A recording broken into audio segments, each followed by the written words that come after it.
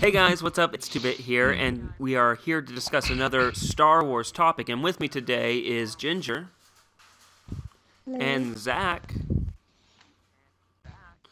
Hello. Donovan. Ahoy hoy. Zack and Donovan, have you guys seen Rogue One's trailer yet? And if you have, give us your opinions. Zach, you go first. Well, I'm sure you're all familiar with my opinion on the newest Star Wars movie and how much I was rather. What's the best way to put this? You put Unhappy it with your favorite movie? Oh, okay. Sorry. No, not that at all. Well, unlike that, I actually the Rogue One trailer actually looks really, really good to me. I think it's very, very interesting. So Why is that? hopefully, I well, mean, it like, seems like it takes what place between. appealed to you more than the original, like the episode 7? What made it like look better to you? Well, I've always rather liked things that take place in the Star Wars universe between the fall of the Republic and Episode 4. You know, during that little 20-ish year time period there, where the Empire is Mhm. just in full control and the rebellion starting up. I've always rather liked any storylines taking place around that, and this seems to do that. And plus, it looks like, hopefully we'll get some Vader action, and I'm a big Darth Vader fan, so if there is a lot of pandering in this, it'll at least be the right kind of pandering that I can enjoy. So you think that Darth Vader is going to be in this? I can only hope. I mean, maybe not as in a major role, but So it's considering the almost time like A New period, Hope. Sorry, almost. worst joke online. Go on. it looks to be pretty good. It doesn't look quite as a cliche and ripping off the original trilogy Episode 4. as, yeah, or Episode 7 did. So Yeah. yeah, it looks to have some rather original aspects to it, and so I'm actually looking forward to it, which is a good thing. I actually won't mind spending my money going to see it this time. All right, so I want to point out a few things about this.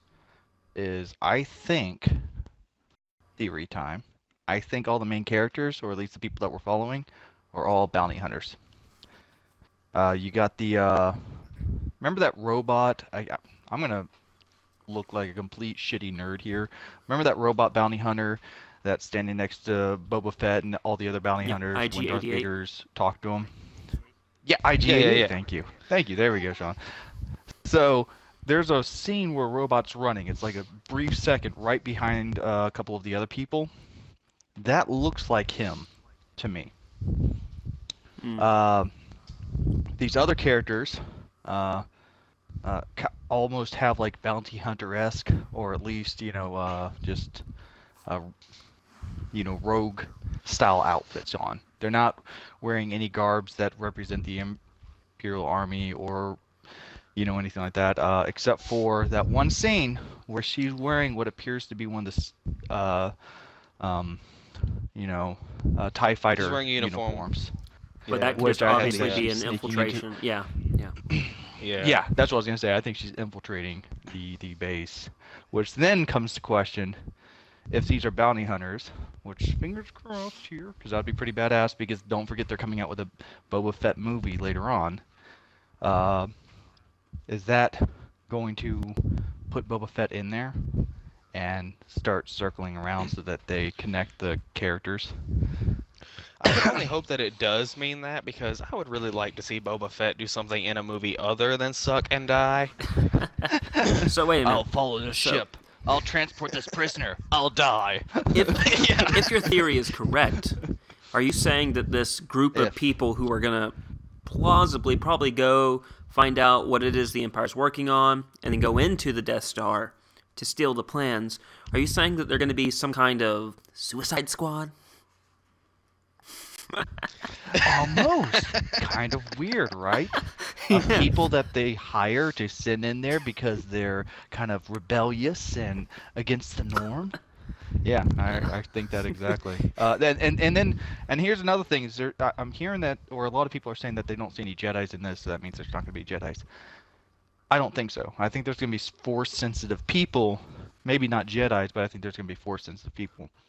For example, one of the characters appears to be blind, which means that maybe he has a Force-sensitive ability, such as Anakin did when he was pod racing or something like that. Well, I think that would be a terrible mistake. This is a golden opportunity to shine the light on normal people without having to do the Force or go through that bullcrap space philosophy. Dark Forces. I do and I don't. Maybe Forces it's have just science fantasy. any Force in it. Oh, you're absolutely right, and I think you're absolutely right on that, Sean. I would be happy with either scenario. The scenario I'm saying is that it shows that any individual is able to, if they can, hone and train their abilities to become Force sensitive and to become Jedis, just like the original trilogy kind of did before. Nope. That's Metachlorians impossible. came in there. Yes, Metachlorians.